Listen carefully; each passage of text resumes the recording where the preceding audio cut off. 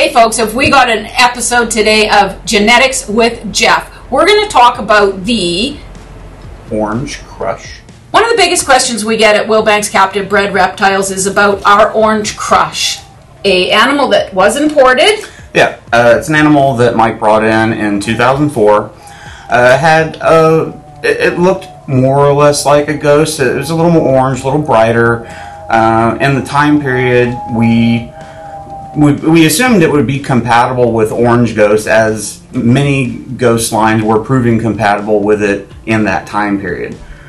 We bred it 2 ghosts, in fact, pretty much right away, a couple normals, a couple ghosts, and we wound up producing, to us, all normals. And, you know, we actually had created the first double het Ghost Crushes, you know, in circa 0506. We raised up those animals and actually, some years later, produced double visual Orange Ghost Crush. And there's definitely a difference between the Ghost or Hypo and the Orange Crush here within the collection. It was even thought at one point that the animal was a codom, because the hets have a pretty strong orangey influence. You can kind of pick them out if you wanted. They consistently have a little bit more orange hue to them, a little bit more bold coloration, without being too far out of the wheelhouse of normal. How long did this project take to develop? You got them in 2004, so we got one in 2004. Was that from a baby? Africa. Yeah, no, he was, in my recollection of the animal, he was probably maybe 300, 400 grams, so just about ready to breed that summer. He finally bred the original male back to hets, showing now the parent gene, and established that it was indeed recessive. It lost some steam also in that time period, because codom stuff was rampant. That was what everybody was chasing, all the different combos, and you know, it sounds funny to talk about now, but like lemon blasts and bumblebees and emperor pins, king pins, all that stuff was really hot back then. So a slightly less interesting ghost than all of the other things that were available, but not compatible with Ghost, was a hard sell. So we shelved a lot of it, made a few clutches a year here and there, not really overproducing anything, but, you know, not having females sitting there just absorbing resources. You know, that's, you know, it's a business, so we look at it like, hey, this is space is money, food is money, all of it. You know, we break everything down, and, you know, we weren't pushing anything on the Orange Crush or Crush. We typically just call it Crush here around the shop. And the number one thing about breeding, what I've learned, not being a breeder though, is patience. That projects don't just happen the very first season. They can take many, many years to actually develop, and for you to actually come up with what you feel is an ideal animal and want to market to the people, correct? Right. And, you know, it's taken a little time to see what Crush works well with, and, you know, we've got some great examples we're about to show you guys. We'll compare it to a Orange Ghost regular that everybody is familiar with at this point, or it should be, and see a side by side and talk about some of those things like that. But it's harnessing the ability of the Crush, which I think is tones and brightness and orange. So it's going to go well with orange things, like, you know, we know it goes well with Inchi. We'll show you in a minute. And then, you know, we speculate it can go well with, you know, things like OD, you know, reddish orange enhancing things, black pastel. We'll show you in a minute. Things like that. We're all about tweaking it and seeing what the best combo is, or what we can get out of it to get the full performance out of Orange Crush with other genes, and which ones sit best with it. Okay, without any further ado, we're going to start bringing out the babies, because I know you all want to see snakes. Well, here we have the single gene Crush, and we can see it's got some brighter tones, a little bit of orange. The head is definitely got a nice orange stamp on it.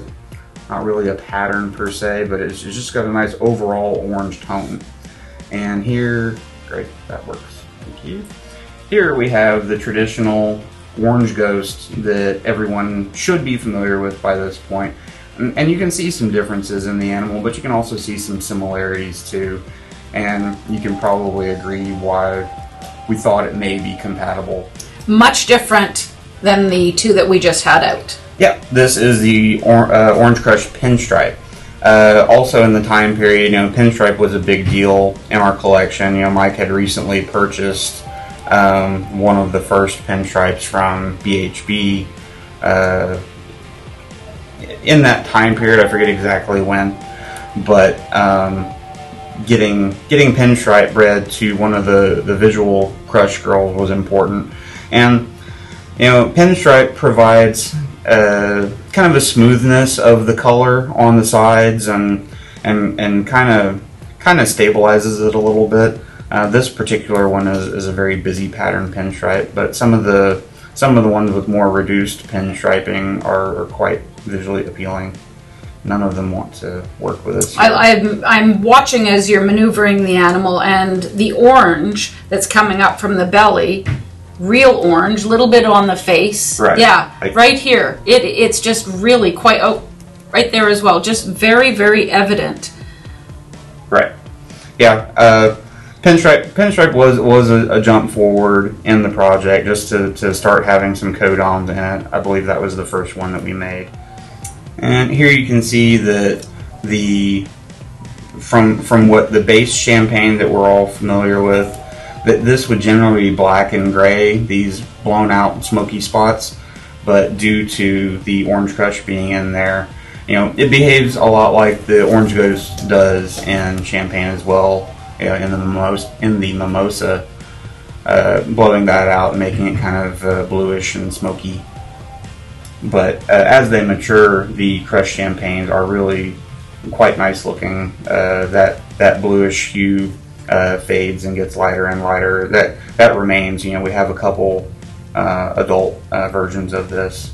This is the Orange Crush Inchy champagne, and it took a while to get Inchy into it. We had to make a visual champ crush and get it back to Inchy. We actually didn't have a lot of Inchy hets or pos hets that we'd created along the way. Really only like two. So it was difficult to get it, and finally, this is actually the first one we've made ever in the 21 hatching season. And this is our boy. He's a holdback. But now we can dabble with this more and go forward with some of the other codom hets that we've crafted along the way. Okay, this is a wow. Yeah. I thought those were great. They're great. This is beautiful. There's a total pattern reduction here, but everything about this is amazing. Right. He was a showstopper when I was in the incubator that morning anyway. So this is Butter Champagne Crush. We've got a little... A what? Butter Champagne Crush. Anything for short? Nope. No? Okay. Nothing short. Okay. The shortest thing is his little ringer spot on the tip of his tail there. Somebody's going to want to call that a butt crusher, right? It's possible that someone might want to call it a butt crusher. But we're not calling it a butt crusher. crusher, so please don't call it a butt crusher. This is beautiful. If you look closely, this animal actually has two different colored eyes. This one is like a bluish silver, and then the other is black. Totally different. Yeah. Hopefully the camera can different. pick this up, because that's very intriguing to people. Yeah, he doesn't like the fact that we pointed that out now, so it's not going to get shown. Hopefully it can be shown straight on to the right and then to the left. Now, is this a holdback? Yes, this is the only one of these on the planet, so he is in fact a holdback. But yeah, we're going to move forward with this. Inchy is once again really reactive with butter and crush, so we'll put Inchy into this and see what we can get it to do. This is probably one of the more impressive combos that we've made. It's the most visually appealing so far. We've got a few other animals to show everybody as we travel down this crush road. And that just goes to show you how from 2004, how you really just year after year you produce, and sometimes something as fabulous as this pops out, and then that kind of starts it all over again, really, because then you're starting from this. Yep, for sure. Okay, so Jeff, can you tell us about this one? It's a yellow belly crush. Yeah, this is yellow belly crush. Right now, it's, a couple of us, this is the favorite combo, and even as adults, they still look really amazing. Really bright contrast here, something that, yellow belly can bring a lot to the party, as we know, in many situations. Hopefully in the near future we'll be visiting, crush highway and crush asphalt, things like that. We'll get over to the puma crush and see, pumas want to be kind of orange anyway, so we'll see how orange we can make a puma and asphalt and all that. This has lovely contrast between the black and orange. It's most of all the ones that you brought out and have for an example, the orange really jumps on this one. Yeah, and that's just a great feature of yellow belly, and we discovered that it's just working really well with crush. We just had one female yellow belly het crush, and popped out the visual yellow belly crush not that long ago, 2 seasons ago, 3 seasons ago, and so we actually had to backpedal from a breeder male that's unavailable right this moment for his photo, but we jumped forward really far with pinstripe yellow belly crush, and that was our most powerful male for a while, so that's what we used to make a lot of things moving forward with the crush project. This is beautiful. What is this? This is a butter crush. It does a good bit of control, and it enhances the oranges, provides a pretty distinct pattern, and as the butter crushes age, it really just enhances, and you get really nice looking adults, 80-ish gram animal, and then look at a 2,000 gram adult, and it's still a very nice looking animal. This is a fire crush, and believe it or not, even though Mike was the first person in the United States to reproduce the super fire from the Davies line fire, the original line of fire, it wasn't until very recently that we were able to get fire worked into crush with this animal. This is actually the first fire crush, and we can see here that you've got the standard fire patterns. The fire dominated any possible pattern manipulation that there would be, but all the tones and the brightness, when he hatched, I knew, like, oh, that's the fire crush. It was unmistakable that that's what that had to be. So moving forward, we'll couple this thing with things like yellow belly, because we see what it does with yellow belly. We will then see what it'll do combined with fire inchy yellow belly, stuff like that.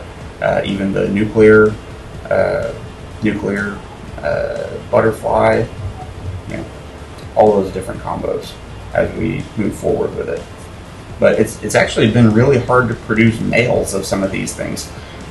We have, she's busy, but we have, butterfly crush female. So we once again jumped way past the single gene, but a girl. So finally have a boy fire thing, and we'll be able to plug him into other stuff and expand on the fire avenue of crush. The pattern is definitely busy. Yeah, I'm even curious if a visual crush super fire would look anything other than just the white snake like we would expect. It's not like a first thing to do with it, but once we have an extra fire het girl kicking around, it may be something we try and see if we can put a little bit different color on the Superfire. And we make a lot of those too. This is completely different than anything we've already brought out. Explain this one. This one is the Crush Black Pastel Mojave. There's only, of course I saved my favorite for last, but this is the second to last one, so he's amazing. Getting black pastel worked into it, I think, was very important. If you look at all of this, this is like, to me, this is space that you can work with later. As we hatch a thing, I'm looking at it like, what else can we do with it after this? So we're going to come back in with Yellow Belly, maybe Orange Dream, maybe Inchy on top of this, and there is a ton of stuff on this snake that we can turn orange. Bright orange, and striking contrast, and it's all building blocks. Yeah, it's blocks. It's all 2 years from now. Right. Everything is like, what can I do with it in 2 years? Yeah. But it's vision. You have to have a vision. Yeah. Yeah. So when this one hatched, I knew right away that this was a major step forward. We had raised 2 het boys. The father of this snake has a brother that's so this one was, the dad was a Black Pastel Mojave Het Crush, and then the other one was an Orange Dream Black Pastel Mojave Het Crush. I do not believe this animal is OD in my experience with some of our other OD animals in the shop. I think the OD, because I think the orange on the sides would pop just like crazily. So we will be using that other boy next season as well, which is fast approaching. Oh, this is jam. Tell us all about this. This really is gorgeous. This is the Orange Crush Inchy Pinstripe, and this is one of our young breeder males. He attempted to sire some clutches and just was not successful. He was a little small. We were hopeful, but he's definitely ready now for this season, and we'll get him worked into. I think probably the most important thing to do with him first is Yellow Belly, to get that in there and see all this color come through this animal, and he pretty much speaks for himself on the level of orange and brightness and pattern reduction that we're able to see just with him. And it's the only one of these we've had. We've never made another one, so thankfully he was a boy. The orange that's coming out in the sides, the reduction of pattern from the Inchy, and the pinstripe, it's diluted for sure, but you can see it in there, correct? Oh yeah. And like I said earlier, the pinstripe is very strong. It always has a presence in almost anything it touches. This is the showstopper of this project. I hope that you've enjoyed today's video with the Orange Crush, because we certainly have. Do you want to add anything to this? Other than... We're going to add everything to the Orange Crush. We're going to add everything to this. That's the whole idea. The kitchen sink. The kitchen sink and the faucet. Yeah. Okay. Anyway, thank you for tuning in to this week's episode of Genetics with Jeff. Hashtag JeffNetics. And we look forward to seeing you next week. Now, don't forget, please like, subscribe, comment down below. Tell us what you thought of these animals. Click the bell. Click the bell. Notifications. Hit that bell. Bye. What was that? Get this one rolling. Rolling, keep them doggies rolling, and my butt is rolling right. We're rolling. Absolutely gorgeous, Gene. What? Morning. Popsicles. I can't imagine you guys don't like. I'm fully lubricated, and I do not like it.